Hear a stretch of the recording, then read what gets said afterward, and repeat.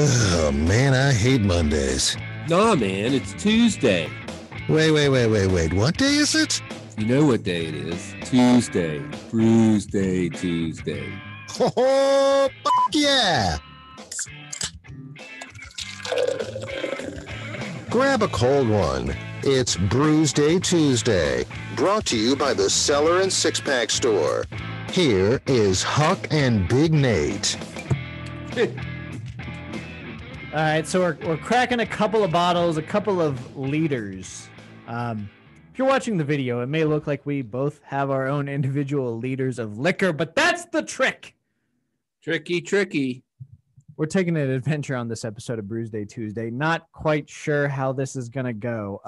So this is something new. This is the first time I need to be in a long time where we have something entirely different. Well, my Monty Python would say. So here's my thinking. You and Drez kind of had a tradition of near beers and non-alcoholic, and I was thinking, well, hell, near liquor.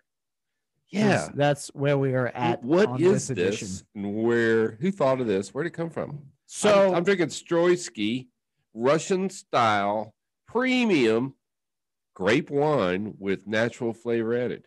21% alcohol, 42 proof. And the label and the clarity, it looks straight like vodka. Oh, yeah. It looks like, Smirnoff. And I've got the traditional Hobble Creek, which doesn't sound good. Sounds like you're going into the backwoods of upstate New York and they're going to hobble you, which is not good. If you don't know what that is, look that up. Yeah. Blended American, special select grape wine with natural flavor and caramel color. They never specifically say what the natural flavor is. Yeah, there is no, given there's the no back label and the fact that they're like dangerously close to Knob Creek. I'm guessing bourbon. Could I see 21% ABV? So that's something. Could I see the consumer information, please? I don't know that you want to know. I don't know. I don't know that you want to know. So this has been something that I've seen every time I go to the grocery store. I have not seen it. And every time I see it, they're selling liquor at the grocery store now. That's great. Let's get rid of the ABC store. But no, it's all a trick to lure you in. And you know what? I fell for it. We're taking the adventure. This is 42 proof grape wine. I think the last governor before Governor Blackface had tried to eliminate the liquor stores, but they make so much money, I guess they couldn't. But the reason I guess I haven't noticed is because I travel so much, and in many areas, you can buy liquor at the grocery store. Hell, there's places you can buy liquor at the convenience store. Now, that's a convenience store. When we were in Seattle, I could buy a handle at the Target. It was great. Yeah. So I do need to ask, before we actually sample these. I already did. Oh, sorry. Well, I want to know about that, but first I want to know about what's on the bottle. Because mine says bottled, like up on the neck, bottled by the Brookstone Distilling Company, Owensboro, Kentucky. Well, that's distilled. So mine says bottled by the Mixed Drinks Company, Owensboro, Kentucky. Contains sulfites. I did a little research today. Okay. None of these companies actually exist. Okay. There is just some weird shelter going on, and they're owned. Like, I had to dig real deep. They're owned by Sazerac. They got a huge plan out there. So did you send a question to info@stroyski.com? I'm assuming let's send them an email. They'll tell you everything. We're going to have to dig, but I'm assuming if the distilling company's fake, the actual email is probably fake as well. So why do I know about Sazerac? I was there.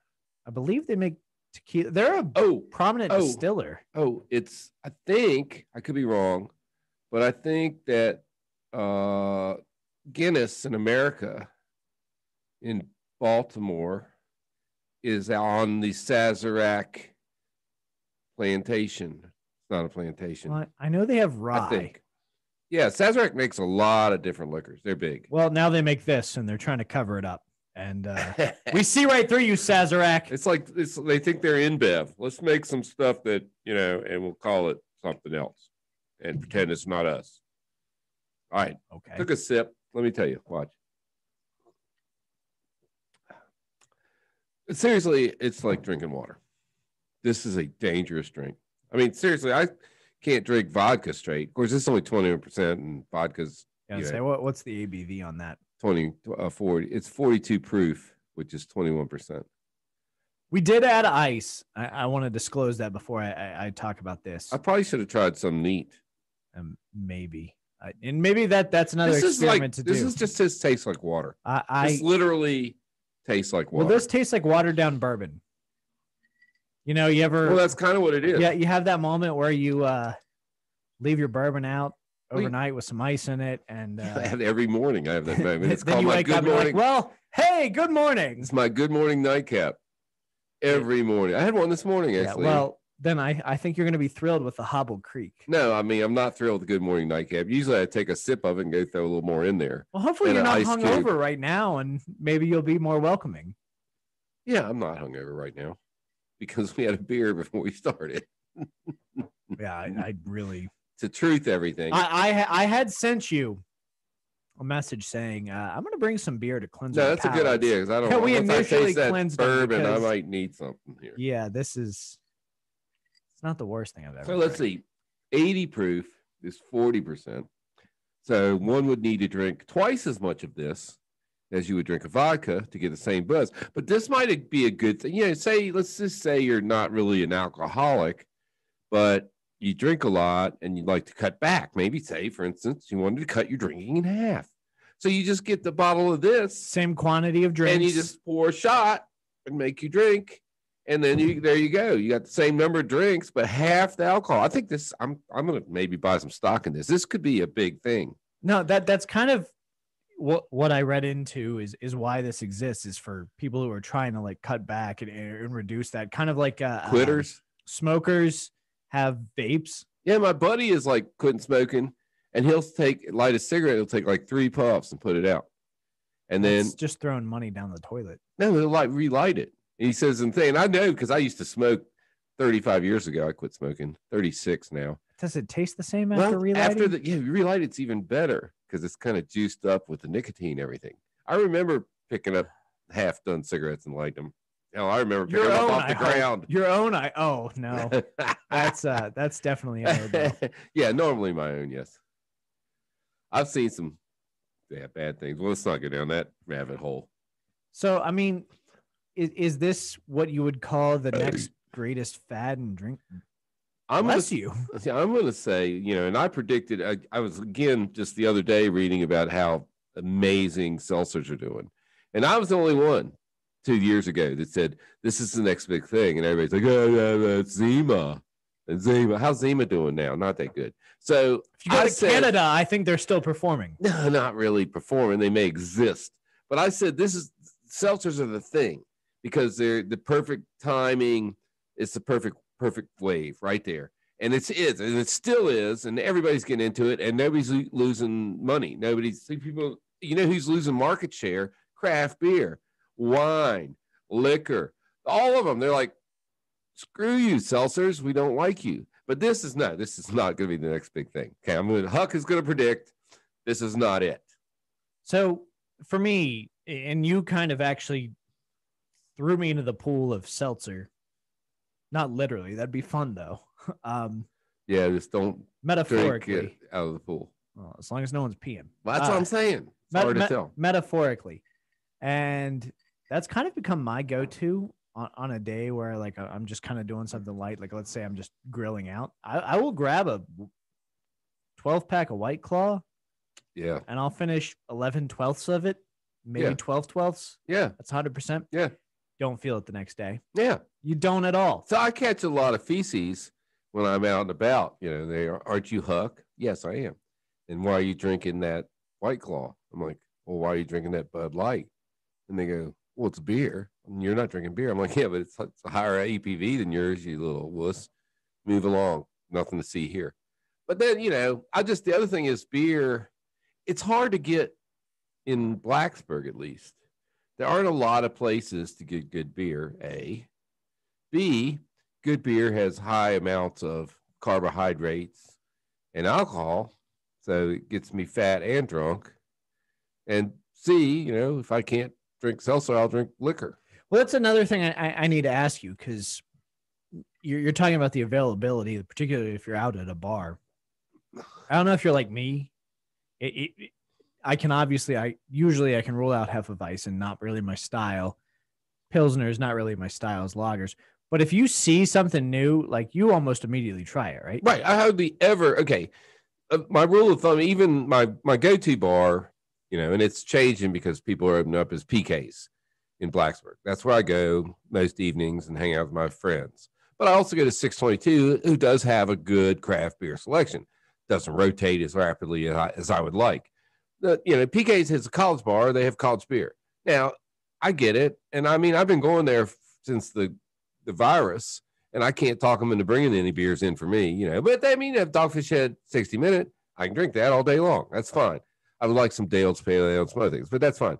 But they have seltzers, but they have them in the big boys, Then so does 622. But then the London Underground just opened a Square 5. I'll give them a free plug. And they have them in regular cans. Now, they only have like 2 flavors, pineapple and black cherry, but I tell you, it's all right. And they have a Truly and a White Claw. They're kind of like the everyman's bar. You should check it out if you haven't. I mean, I know you got the kids and all. You won't be checking out too many bars. I'm counting down the days. That the oldest is 15 and a half years away from being a DD. So there you go. Just got to wait. Just got to wait it out. Hopefully seltzers are still a thing. I'll ride the craze. Apparently you haven't heard about the farm use tags. Oh, yeah. I didn't even think about farm use tags. Yeah, you're like 12. Farm use tags, you're fine. Just got to throw a couple hay bales and gas cans back there. In Giles or Floyd or somewhere. Nobody's even going to look twice. All right. So, I mean. You might have to put a hay bale on the seat for the child to reach. Phone books. They still mail them out. They're free. They're like this thing. I'm only buying one hay bale. Yeah, but I've got like 5 years worth of phone books. Okay. It's fine. It is a problem that you can't find anybody's number, but you can because you just got on Facebook and say, "Anybody got this guy's number?" Poof, 100 people give it to you. All right, so we got to talk about this. I'm gonna let you go first with the Stroysky. Okay. Vodka. If you can't hear, finger quotes. No, but this would be cool. Here's what I would like to have: a pint of this and go somewhere and chug it. I mean, basically, it'd be like chugging a pint of wine. You definitely get some looks. Yeah, just turn that thing up and chug it and throw it down. Say, let's go get a drink, because this is really easy to drink. Probably too easy. Watch. He's doing it. Up, he finished it. I just chugged it. It's just like water. It's just like water. Only it apparently has alcohol in it because my right eye just started twitching a little. So if you were gonna rate it, just straight. I mean, this is weird, but it's got to be a 2.5 because it's neutral. Is that fair? It's absolutely a neutral drink. It has not got flavor, but that means it doesn't have bad flavor, but it doesn't have good flavor. It doesn't have a lot of alcohol, but it doesn't have too little alcohol. So it's a 2.5, a neutral drink. All right. So I'm drinking the Hobble Creek, which is their bourbon imitation. It tastes like watered down bourbon. As someone who really kind of cut his teeth on bourbon, really enjoyed bourbon, I'm going to go ahead and do the fair, honest thing here, and I'm going to compare it to bourbon. Oh, it's not good for them. Just a gauge of reference. Old Crow gets a 2. What does Woodford get? Well, I wasn't trying to give out a 5 today, but Woodford does get a 5. Yeah, up there.